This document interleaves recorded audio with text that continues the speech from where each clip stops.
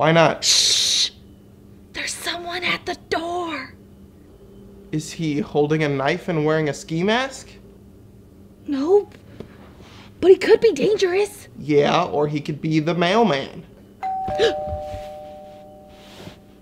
Mom said not to answer the door when she's not home. Yeah, when you were 8, but you're a big girl now, Katie. I think it'll be okay. Yeah, but why risk it? Katie, I will not be afraid to answer the door in my own home. I mean, what's the point of even having a doorbell if we're not going to answer the door? Yeah, but what if it's a bad guy? Bad guys could be anywhere, Katie. The guy behind you at the grocery store, the guy in the car next to you at the stoplight. Heck, I could be a bad guy for all you know. But that doesn't mean you can go around living your life in fear. And besides, I'm right here. I'll protect you. So what do you think? Do you want to be brave and answer the door, or should I?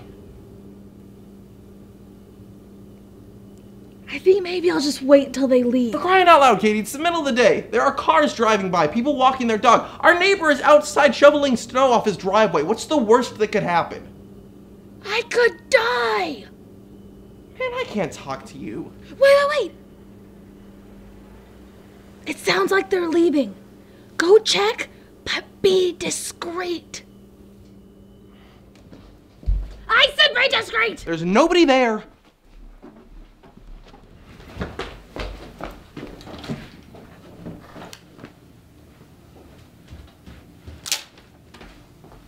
We're sorry we missed you. We will attempt to deliver your package again on the next business day.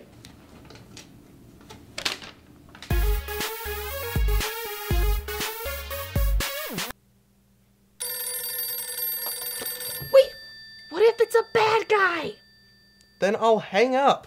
I kind of hit you with my knuckle, I'm sorry. You hit the paper, you hit your fist. Oh, I just totally missed you. Don't be afraid, it's okay. Hard to do. I don't want to just punch her in the face. You already did that, so it's okay. Nailed it.